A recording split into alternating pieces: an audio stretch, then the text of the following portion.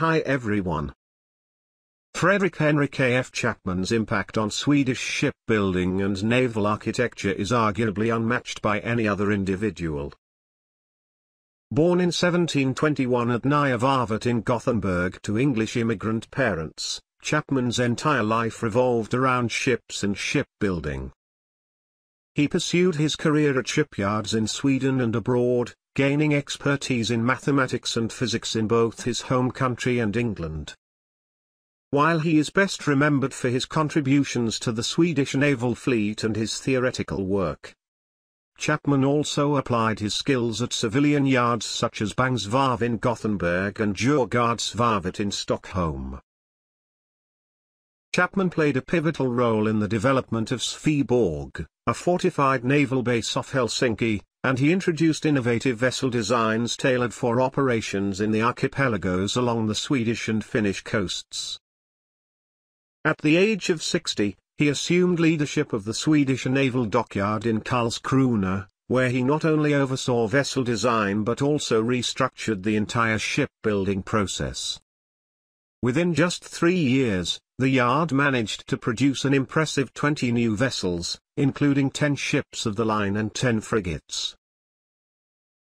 Chapman's profound interest in the theoretical aspects of naval architecture and his ambition to elevate shipbuilding from a craft to a science drove him to produce numerous treatises and publications. Among these, Architectura Navalis Mercatoria stands out as the most renowned internationally. Architectura Navalis Mercatoria. In 1765, Chapman took a leave of absence from his role as the chief naval architect for the archipelago fleet stationed at Sveaborg to dedicate 2 years to Architectura Navalis Mercatoria. This volume of drawings, published in 1768, showcased what Chapman considered the finest and most intriguing vessels of his time. The museum holds several original copies of the book, along with the original copper plates used for printing the illustrations. The book comprises 62 copper engravings illustrating vessels and watercraft from Sweden and various other nations. While some were Chapman's own designs, many were vessels or types that had captured his interest during his career. The book encompassed a wide range of watercraft, from warships to cargo boats and small fishing vessels. From its inception, the publication was intended for an international audience, with the table of contents available in Swedish, French, and English. The scale of each drawing was also presented in Swedish, French, and British feet. Throughout the 20th century, new editions and facsimile copies were published in Sweden, Britain, Germany, and France. However, the book remains a rarity, and those seeking to access it may encounter challenges in locating a library that possesses a copy. Hence, we take great pleasure in providing the book's content here for free. Although the illustrated section of the book was meant to be immediately followed by descriptive and explanatory text, various factors led to a 7-year delay before the text was finally published. Chapman's Parabola method. Upon meticulous examination of ship drawings known for their exceptional sailing qualities, Chapman discerned a specific framework division pattern. He recognized that the frames should decrease progressively from the widest point, following a relation akin to the ordinates 0, 1, 2, 3, 4, etc., where the curve ABC forms a parabola, with AD representing the axis and A serving as the vertex. This technique came to be known as the parabola method. Although Chapman also introduced the relaxation method, he personally favored the former. During his tenure at Sveaborg, Chapman oversaw and directed the development of naval facilities, which encompassed cranes, docks, and various structures. In 1764, he relocated to Stockholm but retained his role in designing vessels for the archipelago fleet. Additionally, he became part of a commission tasked with proposing enhancements for the expansion of the high seas navy. The commission's final report, presented in 1764, recommended new designs for standardized ships of the line ranging from 50 to 70 guns.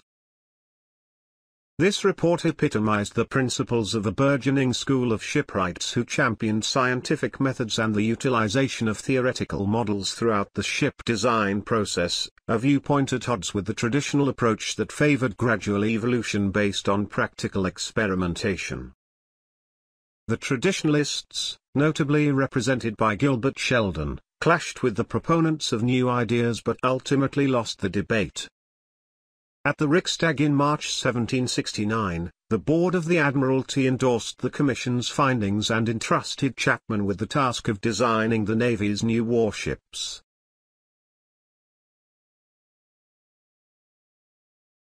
Ships and boats for the Archipelago fleet. It is often said that around 50 vessels were built at Djurgardsvarvet for the Archipelago fleet during Chapman's time. This is where his ideas about a lighter archipelago warfare, featuring gun sloops and cannon yawls as crucial components, came to life.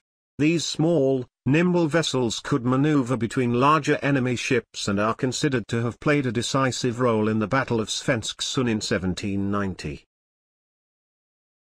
Another significant type among Chapman's designs was the archipelago frigates. These hybrids of sail and rowing vessels were constructed to navigate through challenging archipelago waters. With their firepower, they supported the smaller sloops and yawls. The four types of archipelago vessels designed by Chapman were named after Finnish landscapes: Turuma, Pohjanmaa, Hemima, and Uudema. The Turuma vessel LODBROK was launched at Djurgardsvarvet in 1771 and participated in Gustav III's Russian War from 1788 to 1790. The Maritime Museum holds a contemporary 1/16 scale model, a drawing, and a wax figure depicting the figurehead.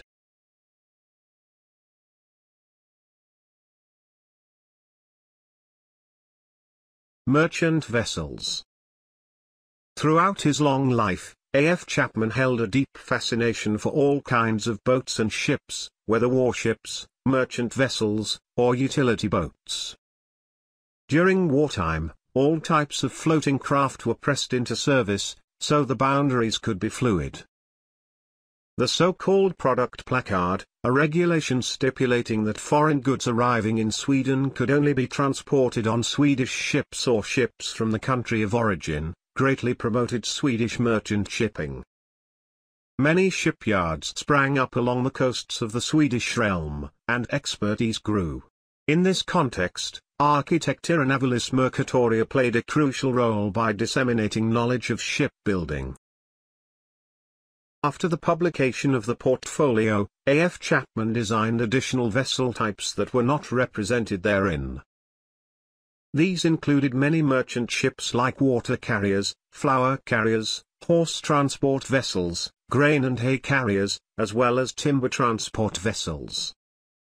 It is also believed that sloops, schooners, and galleys that sailed on Lake Vänern, Lake Vättern, and in the Åland and Finnish archipelagos had their origins in Chapman's designs. At Djurgardsvarvet, Chapman also drew East Indiamen, which were subsequently built there.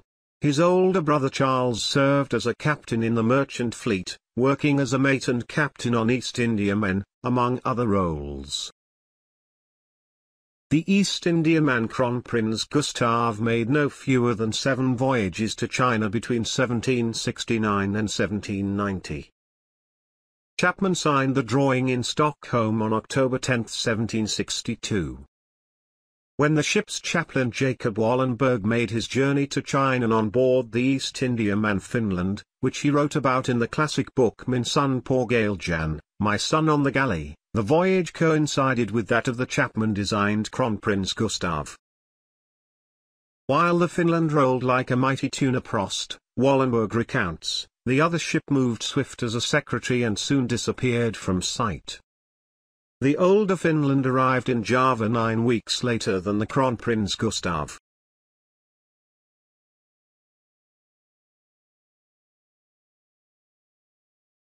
Royal Pleasure Craft. In the 1770s, A.F. Chapman was commissioned to design pleasure boats for the king. Both the schooner-rigged Amphion and the sloop VASAORDEN were built at Djurgardsvarvet, and beautifully colored drawings of them are preserved in the Maritime Museum's archives. On drawing 1974-1031, depicting the VASAORDEN, there is an interesting text where we can read, "Drawing of the Royal Sloop VASAORDEN, built in 1774 at Djurgardsvarvet in Stockholm by master shipbuilder and knight A.F. Chapman. Drawn in 1775 by Joachim Neuendorf." The sloop VASAORDEN itself was destroyed in a fire at the Varvet in Stockholm in 1921. Thanks in large part to the preserved contemporary drawings, a replica could soon be built. The drawing for the Amphion lacks a signature but was either executed by Chapman himself or by Neuendorf. In either case, it depicts Chapman's design for an elegant pleasure vessel for use on Lake Mälaren. At its core, it was an archipelago vessel of the Turuma type, modified to suit the royal patron's needs. The drawing was well received and approved by Gustav III on August 24, 1777. The following year, Amphion left Djurgardsvarvet and was used for excursions from Drottningham Palace. During the war with Russia from 1788 to 1790, Amphion served as the king's flagship. The vessel, notorious for its poor sailing qualities and rumored to have earned the nickname the Gilded Wooden Shoe, sustained damage and was reportedly close to capture by the Russians but narrowly survived the war. After Gustav III's death in 1792, Amphion fell into disuse. In the 1820s, she was brought back into service, but this time as accommodation and hospital ship for the Navy. In 1873, Amphion was decommissioned for the last time and eventually dismantled a decade later. The stern, along with the elegantly furnished cabin and figurehead, was preserved. The remnants of Amphion found a permanent home in the Maritime Museum at its opening in 1938 and have since been a valuable starting point for exhibitions and educational programs. In fact, there are two complete watercraft of Chapman's design preserved in the collections of the Maritime Museum. They are two smaller sloops intended for leisure trips on Brunnsviken Lake in Stockholm near Haga Palace. At the museum, they have always been known as Galten and Delfinen, the Boar and the Dolphin.